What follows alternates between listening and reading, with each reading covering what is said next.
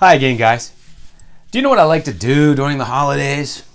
I like to look at some baseball cards. You know, I went to a card store over the weekend, and I was looking to maybe pick up some Panini football, right?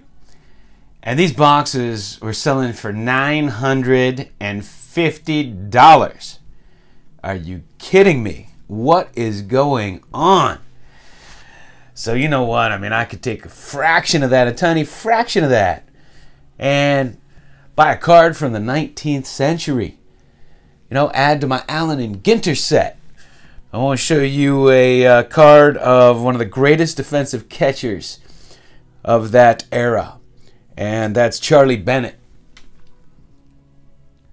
In the Allen and Ginter set. Always glad to add to this set. He played on 5 pennant-winning teams. He led catchers in defensive WAR 10 times. He led 7 times in fielding percentage and 3 times in double plays and putouts. He lost both of his legs in a tragic train accident, which ended his career, obviously. And they named, at the time, the new Tigers Stadium after him, Bennett Park. And they played there from 1896 through 1911 season. He's also credited with inventing the chest protector, which was some sort of a homemade cork vest that he wore underneath his uniform. So he has a place in baseball history. And that's Charlie Bennett.